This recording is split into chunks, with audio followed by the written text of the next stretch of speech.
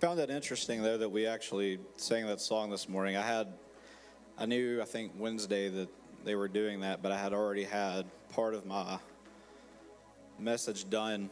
I think Wednesday.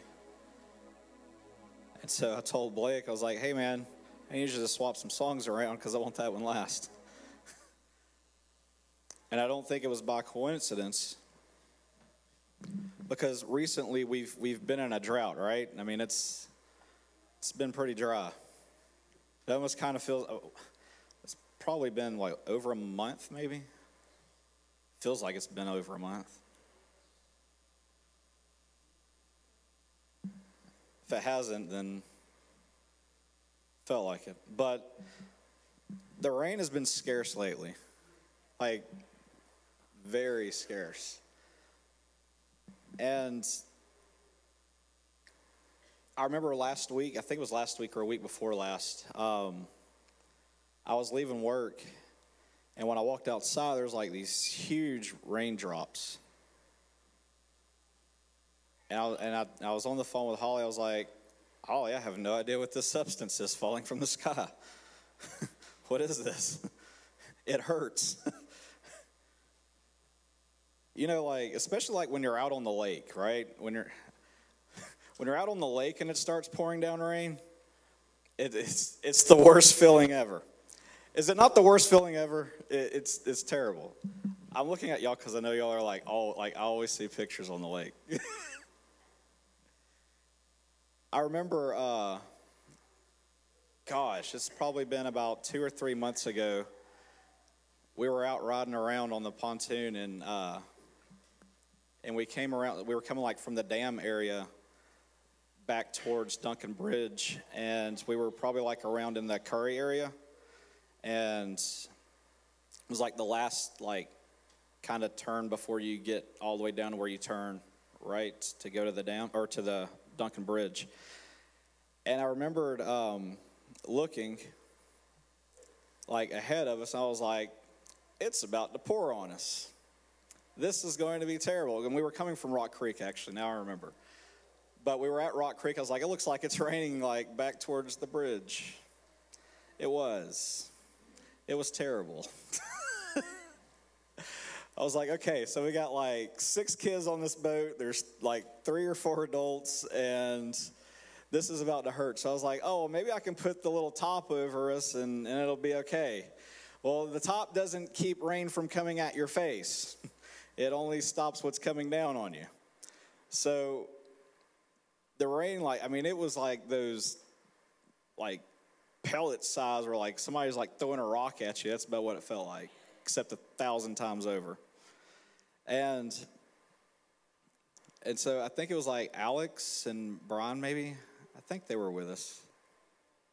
I can't really remember who was with us, but they like had towels, and they were like trying to shield the kids from getting hit, and like everybody's screaming, and I'm screaming because I'm getting pounded in the face with rain, and I can't see, and I borrowed somebody's sunglasses just so I could keep the rain out of my eyes, and then I couldn't see then because it wasn't bright outside, so it's like, okay, well, I don't really know what I'm doing at this point. So I think there was like actually one point where we stopped. It was like, okay, well, maybe it won't hurt so bad if we just stop in the middle of the lake. Oh, great, now it's lightning. The worst situation ever. I never want to do that again. I refuse to go on the lake anymore. I sold the boat. I'm just kidding, I didn't. That day I wanted to. It was horrible. But I say all that just because, like, now I look back and I'm kind of like, man, I wish we had, like, some of that rain because it's been, like, really dry lately. And I think, like, there was a time, maybe they even said it was like it's like some fire hazard or whatever, like, where you can't burn stuff. Like, I don't know the technical term, but you can't burn anything. That's it. So, but the thing about, like, the drought that we've been in and everything is the fact that it's very harmful. It's harmful for vegetation. It's harmful for farms. It's harmful for grass. You know, I think if you go around looking at all the yards and stuff, most of them probably look like you're in the middle of winter right now. or that might just be mine because I don't do anything with it. I don't know. Or a mixture of both. I know I haven't had to cut grass in about a month, so that's good, because I hate cutting grass. But when it doesn't rain, it's harmful. The grass can't grow. The grass dies. Trees die. Plants die. And in order for those things to live, you have to have some sort of water, right? You have to have, not only does it need sunlight, but it's also got to have water. Genesis chapter 6.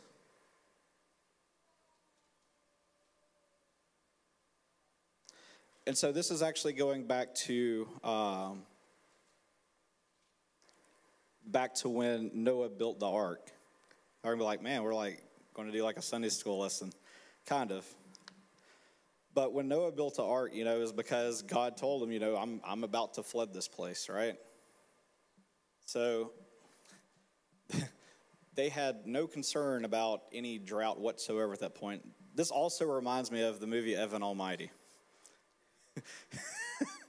Just because everybody thought that dude was just crazy, because he was building an ark in the middle of his front yard, and people were like, what is this cat daddy doing? It's like, why is he building an ark in the middle of his front yard? It's because God kept giving him signs, there's going to be a flood. And like, what would people think of you if you started building an ark in your front yard? But reading this made me think of that. But anyway, so Genesis chapter 6, verse 11 through 13. It says, now the earth was corrupt in God's sight and was full of violence. God saw how corrupt the earth had become, and all the people on the earth had corrupt their ways. So God said to Noah, I'm going to put an end to all people, for the earth is filled with violence because of them. I'm surely going to destroy both of them and the earth. But God didn't want to destroy everything, right? God wanted to destroy everything but Noah and some of Noah's family, and then obviously like 2 of every kind of animal. And the reason why he didn't want to destroy Noah is because Noah found favor in God. But you're probably wondering like what do these 2 things have to do together? See, I think when the corruption was going on, there was a drought. Maybe not physically, but there was a drought spiritually. We often talk about the flood and Noah building an ark, but we never really talk about why there was ever an ark or ever needing to be a flood. We always, we have the Sunday school lessons where we create this little character figure man that's always smiling next to this boat that portrays an ark. But we never talk about why Noah had to build that ark.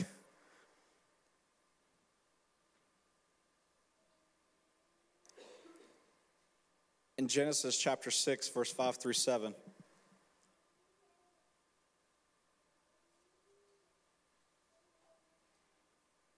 it said, the Lord saw how great the wickedness of the earth race, or the human race, had become on the earth, and that every inclination of the thoughts of the human heart was only evil all the time, not sometimes, all the time.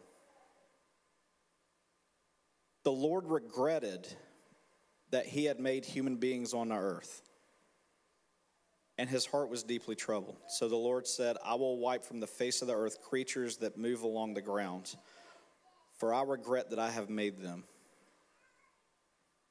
Could you imagine living in a day where the Lord regretted ever making you?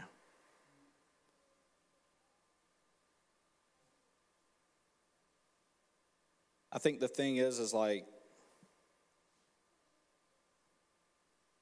there was so much perversion and so much corruption that there was really like no other form, no other way for God to really hit the reset button other than to just wipe it all out, except for this one guy and his family that found favor in him. Because again, I think all this had to do with the fact that there was this spiritual drought going on. We've seen a physical drought these people were dealing with a spiritual drought. There was a lack of rain.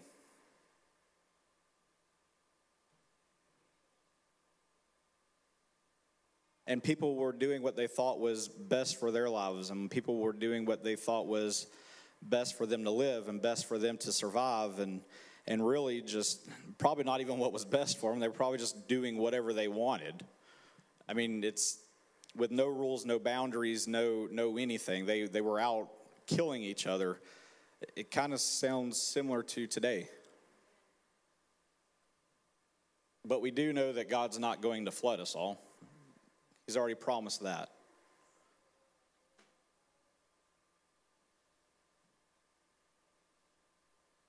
People were being disobedient to the point where God was in the regret of even creating them because of everything that they did. Now when I do something wrong, God shows grace. He doesn't really show regret towards me.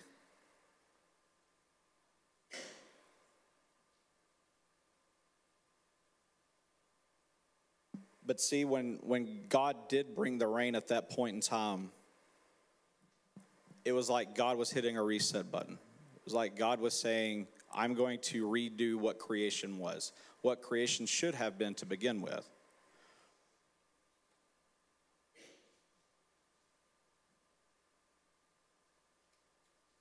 He was basically renewing a creation, kind of like there was like a refreshing of the world itself. Yesterday, when it rained for a few hours, I got to thinking about how much life was starting to be given because of the fact that it was raining. I started thinking about, how things that looked like that they were dying started becoming back to life. How, even with these people,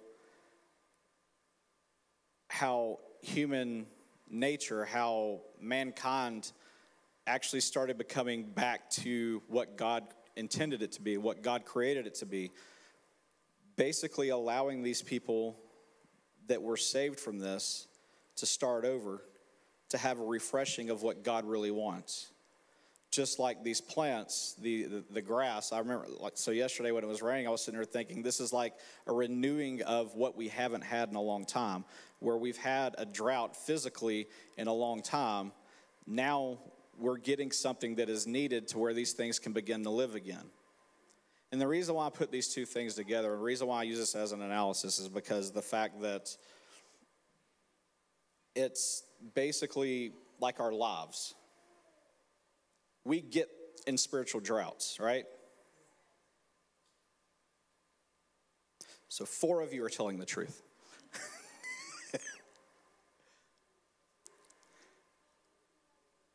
And the rest of you know that it's true.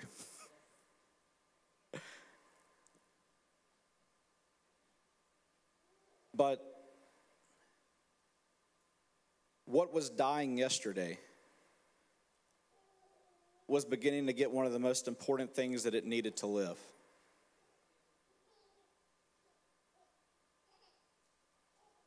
I was watching this show on Netflix that Rylan likes to watch. It's Planet Earth. I was never into this like geographical stuff where stuff happens. I don't know. But she watches like this crazy stuff on there. I'm like, okay, well at least this is what you're watching. But she watches like how kind of like the cycle of like animals and stuff kind of live. And we were watching Planet Ocean, where it like shows these whales and like all these coral and these fish and snakes and stuff, and like how they like basically how they live. And so I was watching this one with her that was with the deserts, and this was like really interesting to me because it actually started like speaking to me, because it was like some of the driest places in the world. They're like nothing but sand, and I don't even really know how cactuses live in this stuff. It's insane. But It's like nothing but sand, but yet over a couple of days, if it rains like just a little bit, in a couple of days, like what was sand and what was dead then becomes to life. And it becomes like nothing but like this big green, like nothing but full of vegetation, full of trees. And I got to thinking, I was like, how many times do we live like this exact life where we go through this long period of time where we feel completely dead and completely dried up, but then when there's a flood, when there's a rain, then we start to flourish, then we start to grow. And I got to thinking about that, and I was like, I can remember like growing up, how many times I felt like that I was like really messing life up. Now I feel even more like I do sometimes than I used to, but sometimes we go through those cycles where we feel like that we just can't get anything right and nothing is going right for us. And we're in the driest parts of our lives that we feel like that we could ever be in until God rains on us. And that's the biggest thing with this song that really hit me was when we are in here and we declare for God to let it rain on us, how our lives can actually change. And how much life we can actually get when God does rain on us.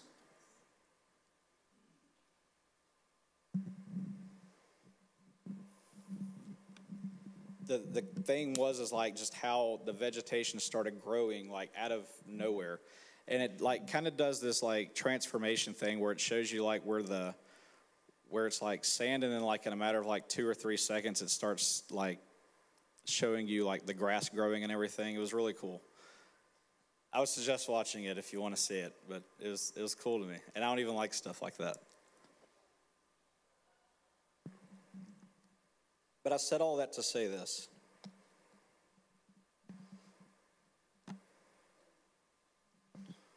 That we go through spiritual droughts. And we go through times where we need God to reign in our lives.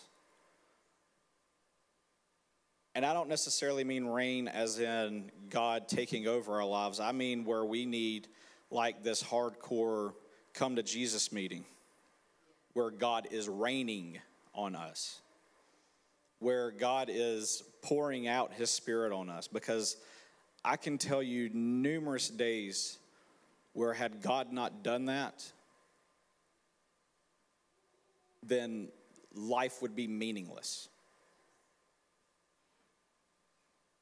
Because some days we face things that feel like they're the dead end and they're the end of the road for our lives. There's days that we feel like that we hit a brick wall, I guess you could say. But then there's times where when we get to that point in our lives where God is basically telling us, at this point when you have to start relying on me. At this point, when you start hitting these points in your life, this is when you really have to start relying on God. Because there's a lot of times where we'll face things in life where the only way that we're going to recover, the only way that we're going to get out of it is to rely on God.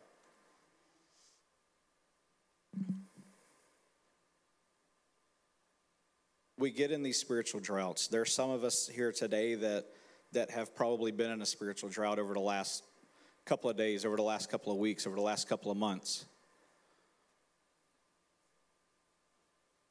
There's some of us here this morning that probably have been in a spiritual drought over the last couple of years. We've tried to do things our way.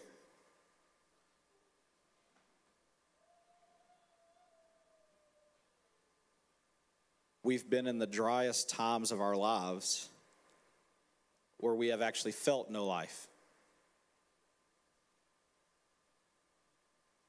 We've probably even encountered people that feel these ways.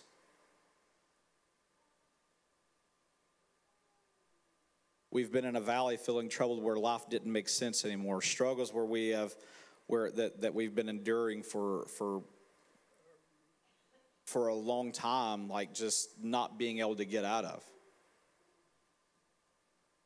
We've been consumed with our issues, our problems, the things that keep us up at night, the ghosts that we hide that not everybody sees, that that we have in our closets. We continue to deal with these things.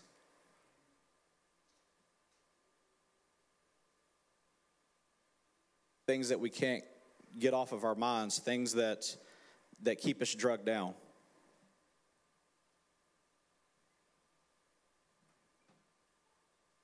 And I'm speaking from experience, not just because some book told me that this is what people go through.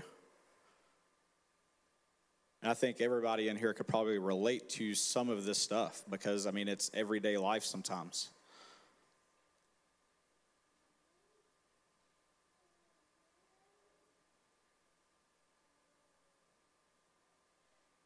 Y'all stand.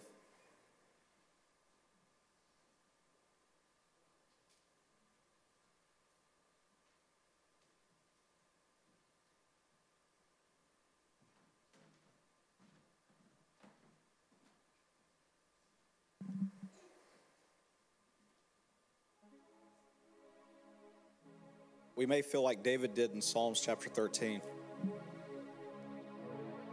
He says, "How long, Lord?"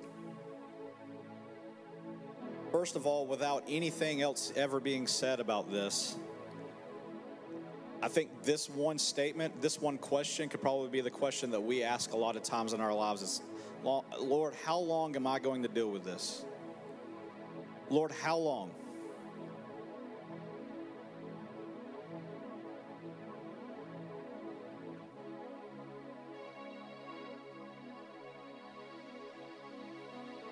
How long do I have to go without feeling you near me? How long do I have to go with dealing with anything that's going on in our lives, God? Because you would be able to list numerous things that you're going through personally. And you would probably be able to ask that same exact question for those things that you go through is, Lord, how long am I going to deal with X, Y, Z?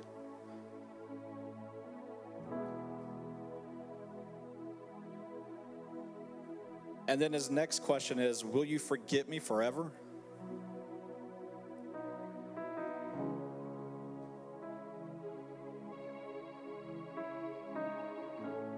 How long will you hide your face from me?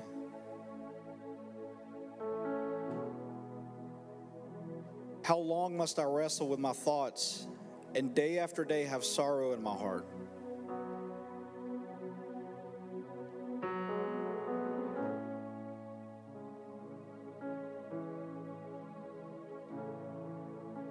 How long will my enemy triumph over me? This is considered one of the deepest, darkest times that David went through.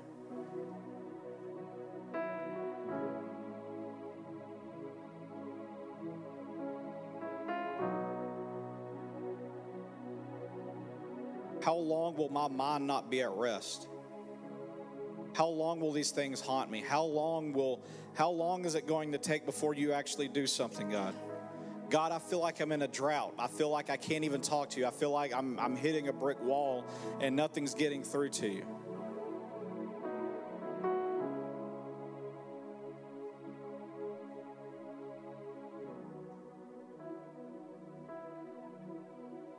Look on me and answer, Lord my God.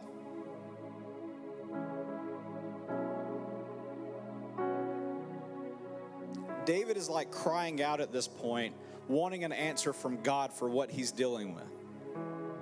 How many times have we actually got to a place where we have cried out to God, wanting an answer for something?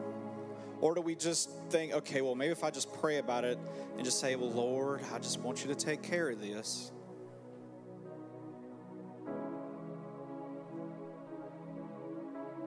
Yes, I think he can do it because you ask. But at what extent are you willing to go to get it? At what extent are you willing to lay on your face in your bedroom and cry out to God and really intercede for what you're wanting?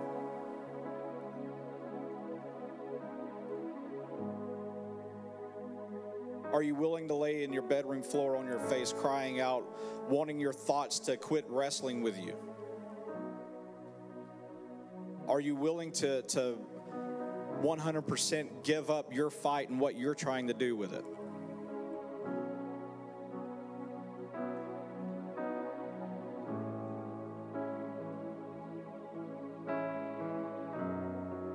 Give light to my eyes, or I will sleep in death. And my enemy will say, I have overcome him. And my foes will rejoice when I fall.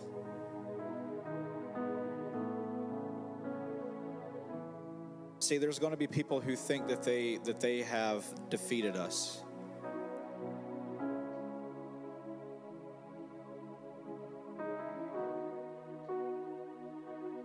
There's going to be people waiting for you to fall.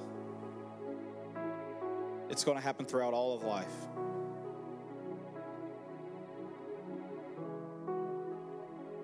And when you do fall, they will probably rejoice. They will probably be happy that you fell in life. But the best part is the next part where David says, but I trust in your unfailing love. Regardless of everything that's going on in my mind, regardless of everything that's going on, that's going on in my thoughts, in my everyday life, I'm still going to trust in your unfailing love. Because my heart rejoices in your salvation. I will sing the Lord's praise, for he has been good to me. Out of everything that you deal with, heads bowed, out of everything that you deal with, out of everything that's going on in your mind, out of everything that you're troubled with, out of everything that you've been struggling with, that you feel like that you've been defeated with, know that God's salvation is still there and God's salvation is still good.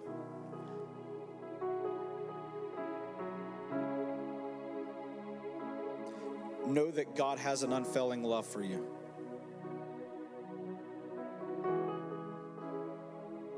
Because when you get to that point is when God will rain on you.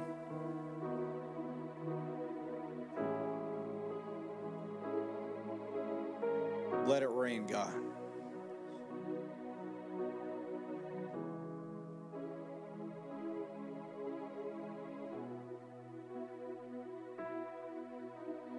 Jesus, we thank you.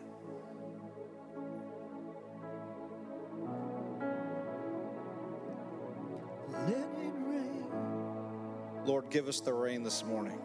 Let it rain. Open the floodgates of heaven. God, flood out everything that's been giving us troubles over the last couple of weeks, God, over the last couple of days, over the last couple of months, God. God, I pray this morning, God, that you would flood those things out and that you would make a new creation in us this morning, Father.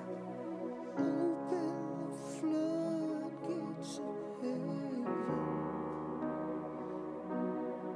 Let it rain. Just let it rain. Open the floodgates of heaven. Jesus.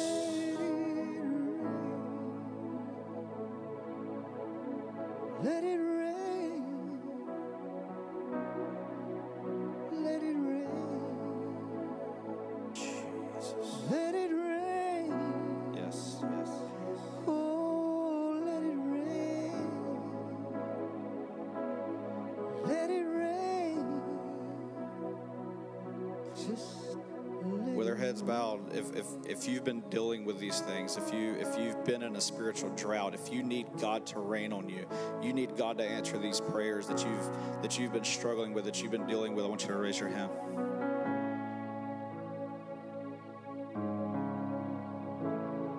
Numerous people.